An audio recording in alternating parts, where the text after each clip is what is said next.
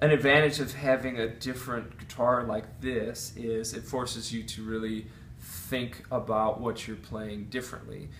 Something that you play on an electric guitar, you can't get away with on an acoustic guitar, and vice versa.